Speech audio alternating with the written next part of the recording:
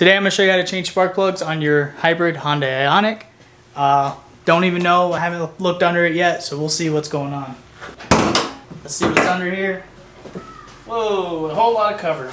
The only tools you need for this job is a 5/8 spark plug socket, an extension or two, and then a 10mm socket, a ratchet, and needle nose pliers.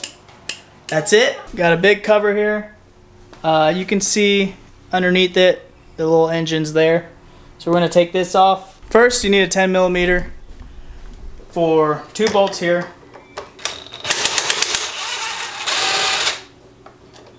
This holds on this cover piece.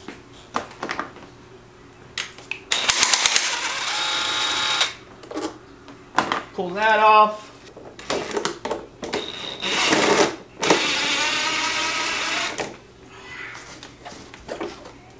And take these off. See how far we gotta take this thing off.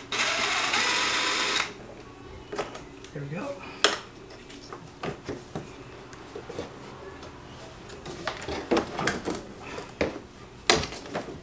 I'm going to take some needle nose, get this piece off of it.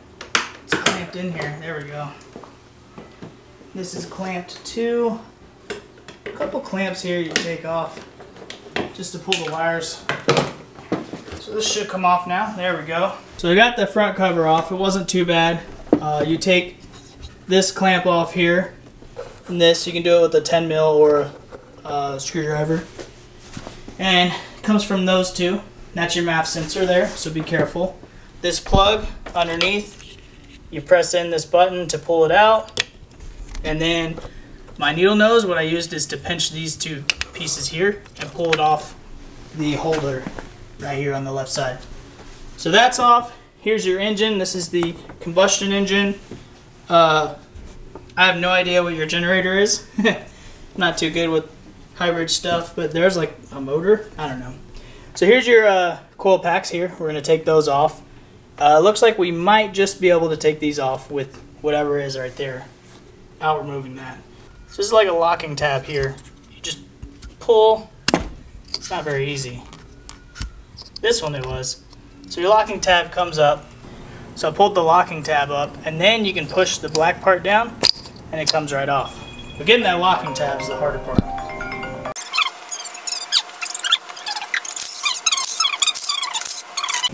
Alright, so bolts are all taken out, plugs are taken out. Now just wiggle and pull and it should pop right out. You see that's dry, no oil, no wetness, good to go. I'm going to place it here and I'm going to do, so 1, 2, 3, 4, left to right. I'm going to do 1, 2, 3, 4, just so they go back in the same place. It doesn't matter that much, but it would be nice to keep it, you know, because it's plugged in as number 2 to your computer. You want to make sure that it's running the same. Nothing kind of changes, and then it runs different. These should be good for a long time. Coil packs have worked for a long time. They're pretty good technology now. So I'm going to take them off. Bloop, all of them. 1, 2. I love the sound. And this one's a little tricky. Just got to turn it a little bit and then pull it out gently. Boop, there we go. Now that's your coil packs. Your spark plugs are each in there. Down, way down there. You can see it right there in the center.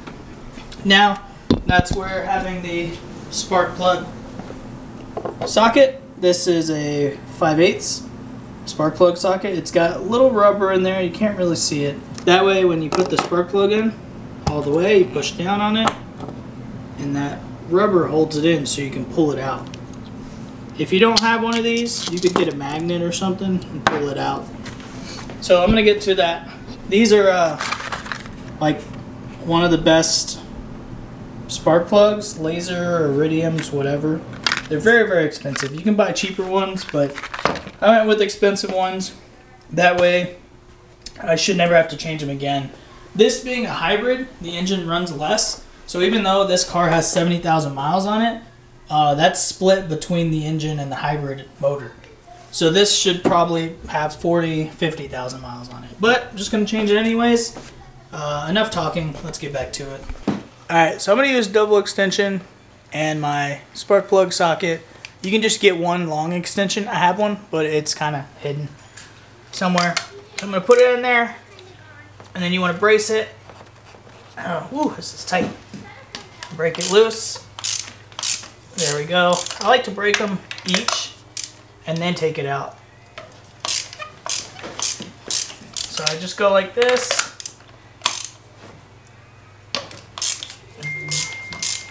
Get it broken, relatively loose.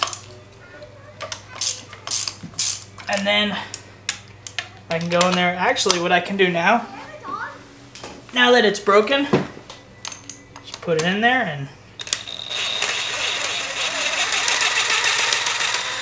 there we go. We'll just go ahead and do that on each.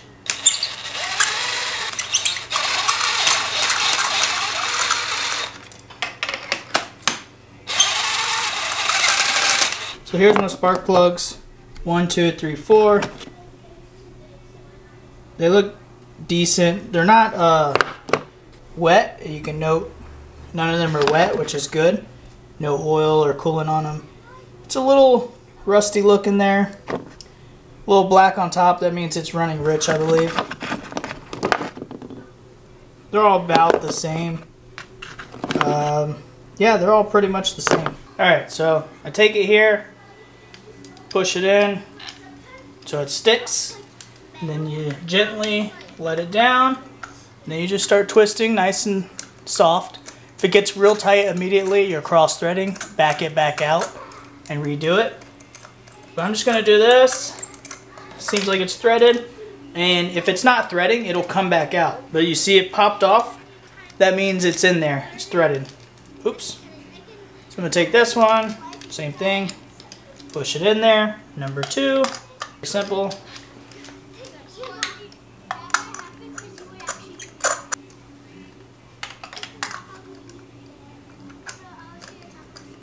Now I'm going to get my ratchet, and you want to tighten it with your ratchet, not with the impact. Don't want to tighten it too much, but you want it tight enough that it's not going to come loose. Good to go. Good. Alright, now we're going to place these caps the same way I got them. Clean them off a little bit. So I'm going to slide it in here. This one's the difficult one. Just got to make sure you get that angle in there. Turn it. Push it down. There we go. My kids are out there playing. Just push it in. Nothing too crazy. The bolt is going to hold it down. So you just want to make sure that it slides over the spark plug. You can kind of feel it when it gets there.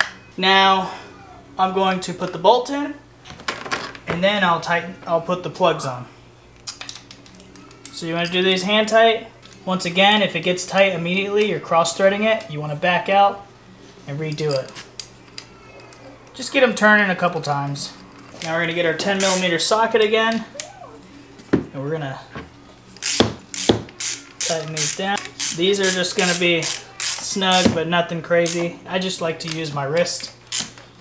Don't use it by the handle, use it by up here, so you don't break the bolt or the threads in there. So that's good. I'm going to push these plugs back on. Once you push the plug in, make sure you push that gray piece. It's your locking tab. Push that down so it stays on. Push on. So you should hear 2 clicks. One should be, oops, one should be when you push it on, and then the other when you lock the click. All done. Looks good. Now we're gonna put the cover on. All right. So there's this piece. I'm just gonna lay it kind of over here. What we want is this piece is going to go down in there, and then the 2 pieces that I took off on the left side that you guys saw. So first, I think I want it kind of lined up in the back, and then I can push this tube on. That's good. Now We'll push this tube on. And those are good. Now I need to tighten these, connect the two connectors.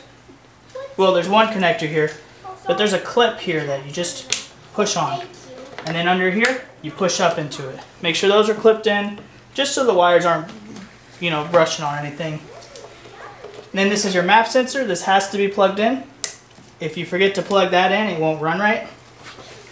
So now these are two 10mm.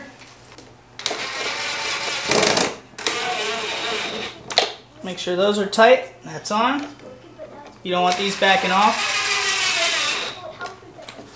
Tight. Now over here, you're going to put the two bolts that I put in that you saw me take out. I'm going to put those in. Once again, thread it by hand. Get it turning a couple times so you don't cross thread. Put it on. So now, after you're done changing the spark plugs, you want to start the engine, make sure it runs. Alright, hope this video helps you change your spark plugs on your hybrid. Pretty simple. This big cover piece was really just the biggest part about it. You can tell, you know, the colors are very vibrant on where the coil packs and stuff are. So if this video helped you, leave a comment. Like, comment, subscribe. Thanks for tuning in. As always, see you guys next time.